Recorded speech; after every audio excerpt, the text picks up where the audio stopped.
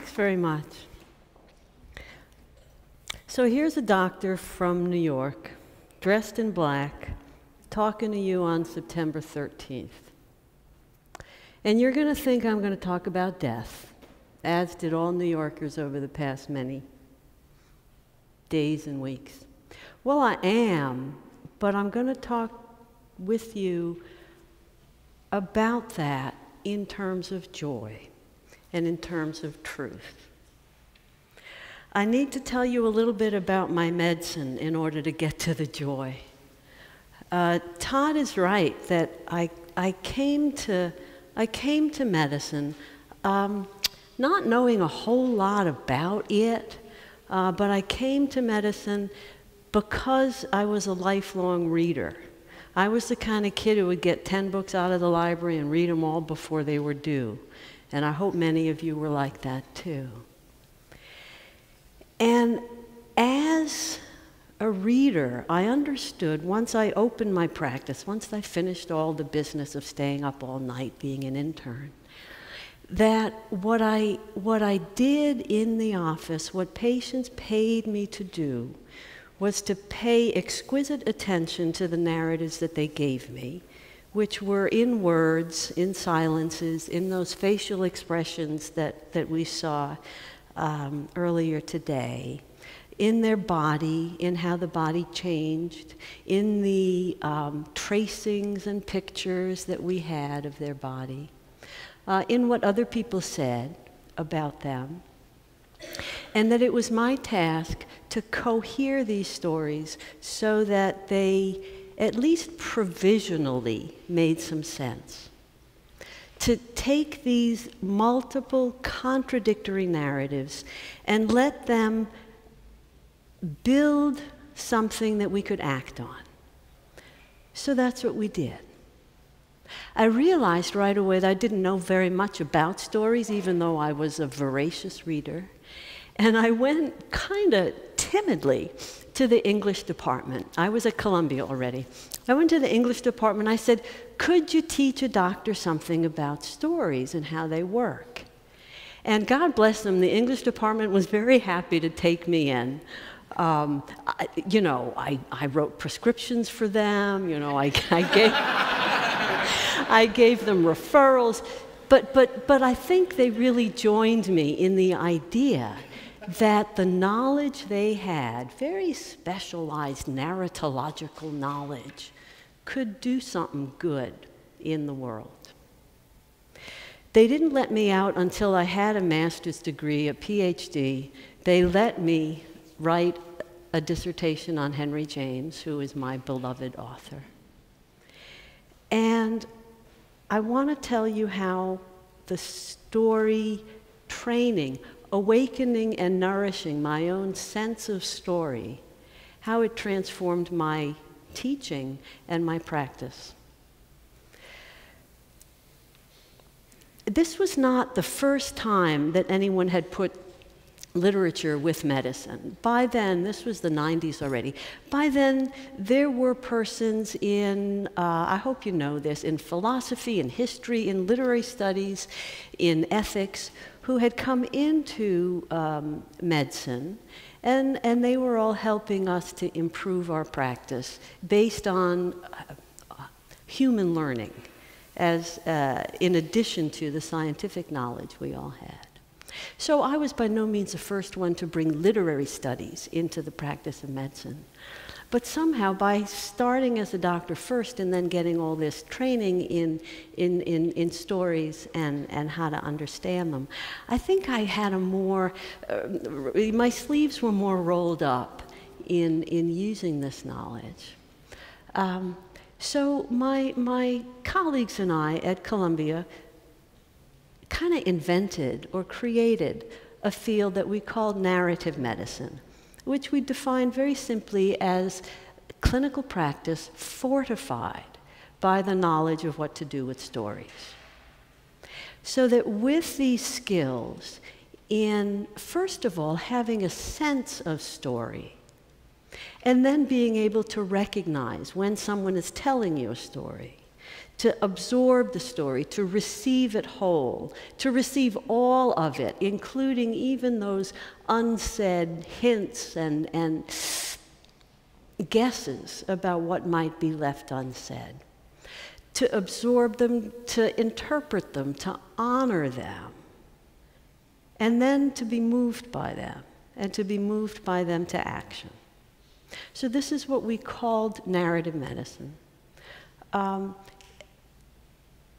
We found very effective, economical ways to teach the skills of reading and writing and storytelling and receiving to medical students, nursing students, doctors, social workers, chaplains, patients, families, all the people who come in and out of hospitals.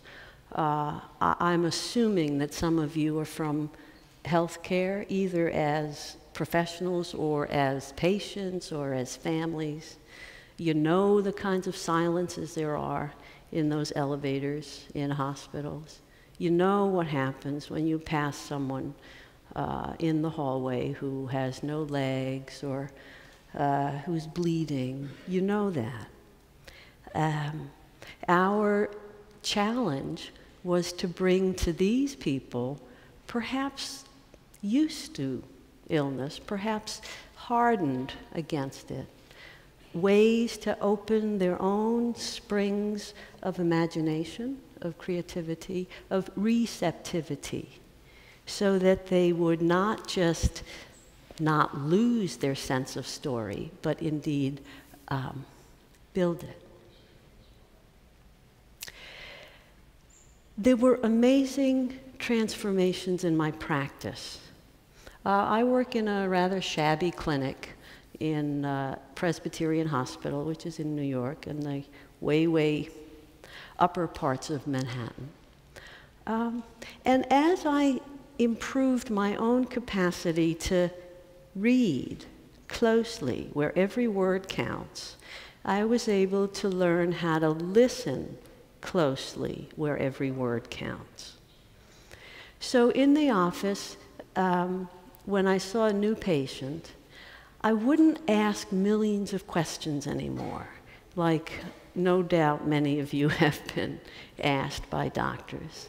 Typically what we do, faced with a stranger, is we kind of start at the top and work down. I'm sure you've had this. Do you have headaches? Do you have nosebleeds? Do you have trouble with your hearing? Do you have trouble with your swallowing? Do you have trouble with your breathing? And all the way down. And what operations have you had? And what allergies do you have? And what medicines are you on? So I learned not to do that. And instead to say, I will be your doctor. And so I need to know a great deal about your body and your health and your life. Please tell me what you think I should know about your situation. And when I did that, and when I let persons simply answer, instead of writing things down or typing or computing, I would simply sit in my chair, hands in my lap, and absorb what was being said. And what I learned right from the beginning is that persons were not only able, but deeply thirsty to give profound, detailed, eloquent accounts of themselves. They didn't always know how or how to start. One woman says, "You want me to talk?" Another man, one of the first to whom I made this invitation, started to tell me about the death of his father, and then the death of his brother, and then the trouble he was having with his teenage son. And then he starts to cry. I broke my silence. I said, "Why do you weep?" He says, "No one ever let me do this before." So a woman I just saw her a few days ago when I made a house call. But she's been my patient for a long time. She as anyone I speak about or read about knows what I'm to say, has read what I've written, and has given, as we say, informed consent for me to do so. So I'm not breaking any secrets. I certainly won't use her name, but she has, we have her blessings. She had breast cancer 20 years ago. She had a mastectomy, she had a lumpectomy, small operation. She was on medicine for 5 years. She was told she was cured. About a year ago, she developed a lump in that same breast. On biopsy, it was a new cancer. She was stoic about the recurrence. She underwent a mastectomy this time. It's a big operation. It was a disfiguring operation. She declined breast reconstruction. She said she was too old for that. And she recovered uneventfully from the surgery. But then she began to worry that the cancer would come back. She was in my office every other week. On the off week, she was in the office of the breast surgeon. She felt a new lump. She felt something funny under her arm. There was something not right about the scar. She was terrified that it would come back. We kept reassuring her, no, that's just how the tissues heal. No, that's your cancer markers. We did blood tests to make sure there was no cancer. I did an ultrasound of the scar. She could not be reassured, and so she thought that we were deceiving her. Finally, after another one of these exams, breast examinations in the office, I thought I could imagine what was deep to the scar. I leaned back against the sink in my office. I told her I thought I understood what the fear was. I told her I thought what she feared was that she would die, that she had the courage and the vision from these two illnesses to know what many of us know but refuse to really face up to, that is simply we will die. I told her that I thought she was in the glare of this knowledge. I said, we don't know what will end your life. Your body may well harbor now the disease that will do so. It might be the breast cancer, it might be something else. But we know something will take your life. I said, I couldn't do more than we had to assure her of her health, but here is something I could do. I could stand with her in the glare of that fear. And right after that conversation, I'd check back with her by phone. She said she felt much better. She felt much more relaxed. She wasn't worried the way she had been, and she was sure that I was right. Now, the way I knew that, the way I came to understand it, is that I'd been writing about her, and I'd been showing her what I wrote about her. And in that way, we made contact through her illness, through her fear, through the glare of death that was there now in the room with us, as it always is. But there it was in the room with us. And we could accept it. And more than that, we made contact through it.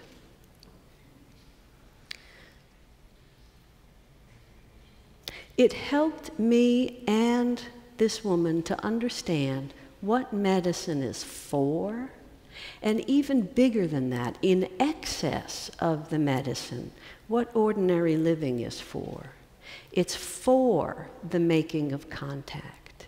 It's through the contact. And of course, illness exposes, so that I'm privileged as a doctor to be in situations where there's very little separating me from a patient. Do you see what I mean by exposes? You're down to the floor of who you are in the presence of illness. So not only did we kind of help the immediate problem with her own fear, but we made enduring, lifelong contact, the two of us. This is possible all the time. This is possible all the time. I think I told her about a novel by John Banville called The Infinities, in which he overhears Zeus up on Mount Olympus, looking down at these mortals that he's created, and Zeus envies the human beings their mortality. He says, it's your death that gives your lives meaning. And so my patient and I understand that it's in the dying, in the limits of the life, that we have our meaning, and that we pour ourselves into those things that endure: the family, progeny, work, art, dance, life, play, those things that will endure in time and with others are those things that give us meaning. And they're only available to us through the presence and the truth of death.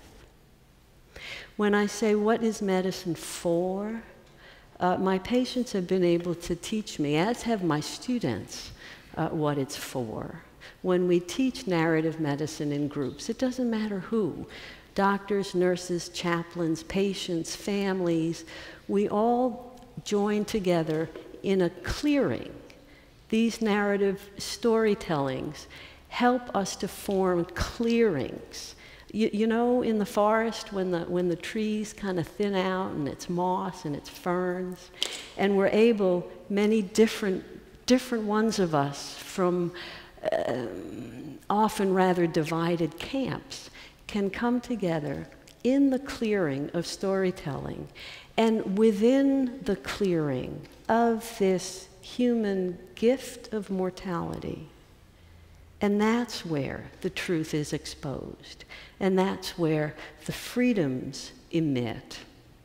What medicine is for is to donate the expertise, to an act of fidelity, to give someone company, and to form staunch, sturdy affiliation within our clearings, within our dyads, within our shabby clinics, so that no one has to be in the glare of sickness or even the glare of death alone. I'm fortunate to be a doctor to be able to do this. Anyone in any enterprise has the chance for making contact, as in this room, a clearing. Thank you.